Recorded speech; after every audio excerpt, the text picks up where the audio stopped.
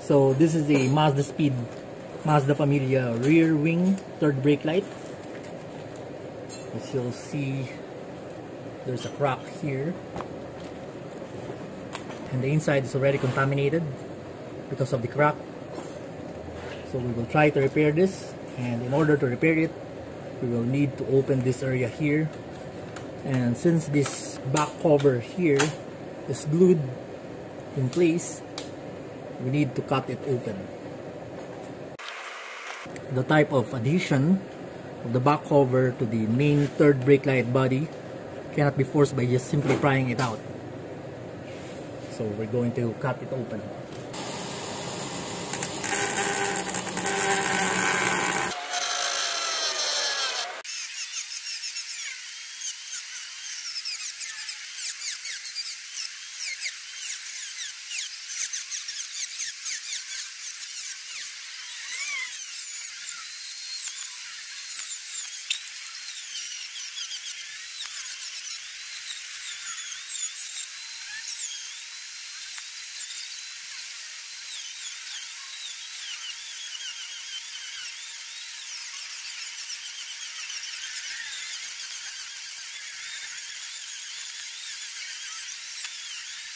So that's it.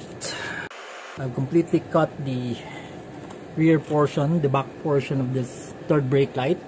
We're trying to repair it because this is a rear unit. Let's see what's inside, if it's still repairable or not. There you go. Oh, so as you'll see, there are lots of missing leads here due to corrosion.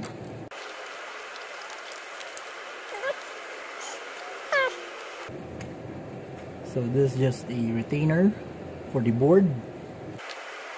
So we hope that the board here can still be used. Just as I thought, the moving parts inside are not just dirt, but the lead itself. As you'll see, due to water contamination, the terminals of the leads got corroded. So I need to remove this part here also in order to remove the board. Lens for the proper distribution of the light. As you'll see, lots of broken leads here. Oh, so this is the bracket for the board for the other side here, since it's the same here.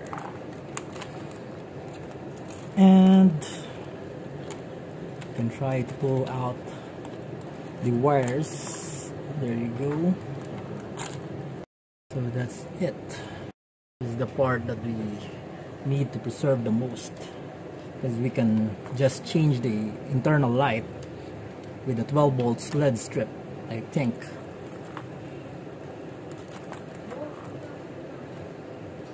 So let's remove this rubber grommet here for the wires. Let's just pull it out.